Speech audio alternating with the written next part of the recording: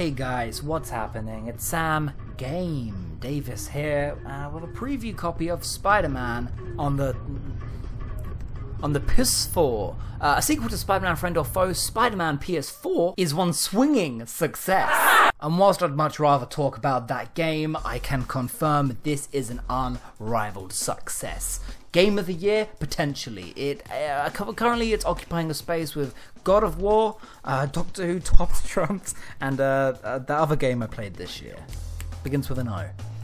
Thank you again to Sony Sega for my preview copy, almost no bugs.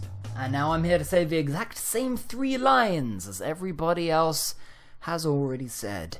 New York. As New York simulators go, this is top tier. Sometimes I forget I'm even playing as Spider-Man and just walk around the whole city on foot. It's just beautiful. I'm a pedestrian. I'm a citizen. If only there was a better means of transport. The subway system is locked, so deducting a star for that.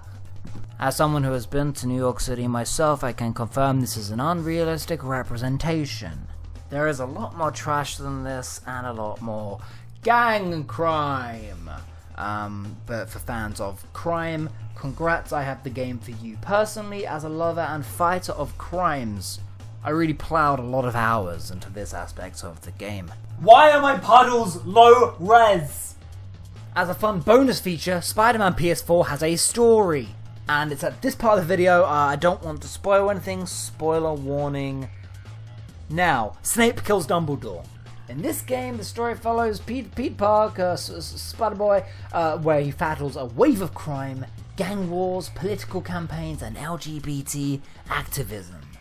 Spider-Man, progressive allies, Spider-Man. Is he strong? Listen, bud, he has radioactive blood.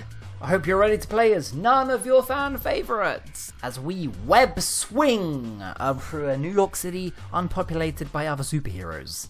They exist. We know they exist. Where are they all gone? Rather than going into this much more pressing issue in the game or explaining what the fuck has happened to Lockjaw, yeah, someone trapped my dog in bronze. The plot still has a lot to offer. Of all your favourite villains, Kingpin, Green Goblin, Scorpion, Lizard, New Goblin, Hobgoblin, Proto-Goblin, Demogoblin. It's Spider-Man 3 times by 3. There are just that many villains in this game. It's with titles like this that you see just how far gaming has come. No longer is it the days of furiously mashing the A button with Pixel Boys. Now it's an immersive, explored world with all the iconic locations. Gwen's apartment, Ground Zero, Stark Tower, Mr. Aziz's pizza shop. As far as the voice cast goes, I think I would personally make a much better Spider-Man, Sony Sega. You're gonna be okay, ma'am. I'm not even bitter. I failed the casting process. It was a botched audition. All I'm saying is the well of hot, pretty British boys is gonna dry up eventually, Sony Sega. I'm not bitter. Anyway, the voice talent apart from that is very talented, including Alex Jones, great casting as J. Jonah Jameson. 3DS graphics never looked so good. But enough of all this honcy-doncy spider climbing poncy bullshit. You want to know how it handles, how it plays, how it controls. And for this I can confirm.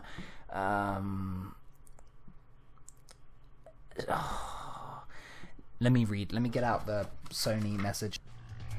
Take to the skies as Spider-Man wall climbs and traverses his way through crime. It's basically Amazing Spider-Man on the PlayStation 3.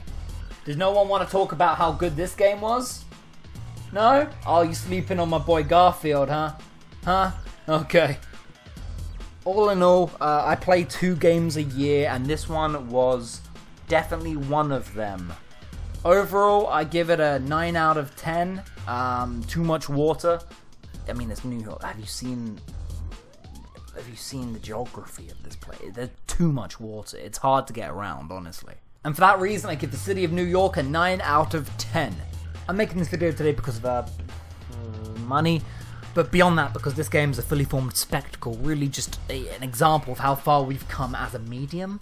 Can someone please tell me how to unlock Tony Stark? I've been looking underneath the van for 5 days. But all in all, though this may be a technical masterpiece, the back of my mind has an itching, a craving, an unsatiable hunger that there is something missing. Something prevents this from being a perfect title. Something core to the Spider-Man mythos. Hey man, he stole that guy's pizza.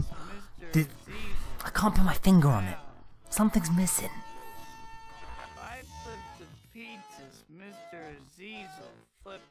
If there's one thing I've learned from this review, it's I haven't played this game. I haven't even played this game. I don't own a PS4. It was a ruse! I rused you! I lied. I haven't played Spider-Man on the PS4, okay? But I'll tell you what I have played.